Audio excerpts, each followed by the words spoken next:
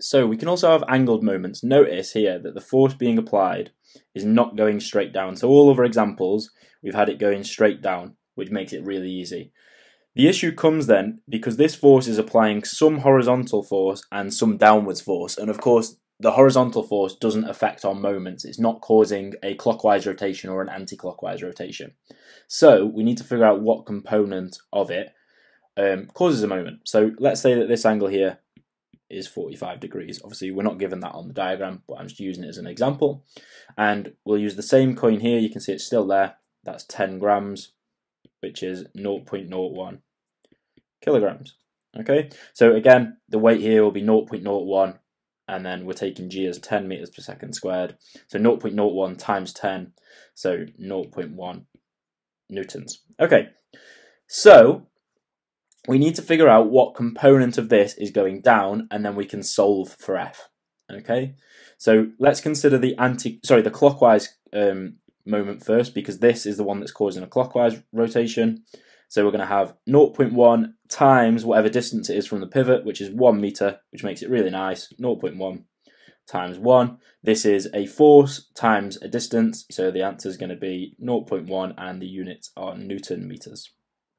Okay, that's our clockwise rotation, and if this is in equilibrium, we already know that the anti-clockwise moment has to be the exact same. Okay, so we just need to figure out what component of this force is acting vertically. Well, if we draw a triangle here, not the best triangle, it's got some weird tail on the end here, ignore that bit.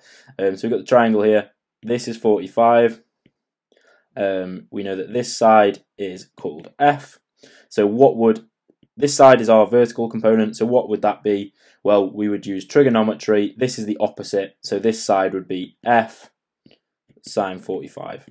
Of course, with 45, the horizontal component and the vertical component will be the same, but it's just an example. Okay, so F sine 45. So, and then the distance from the pivot is 0.4, so it's going to be the anti-clockwise moment, which is 0.4 times F sine 45. And of course, we can't really do much with that at the moment. But we know this is in equilibrium, so these two are equal. So we'll have 0.1 equals 0.4 F sine 45.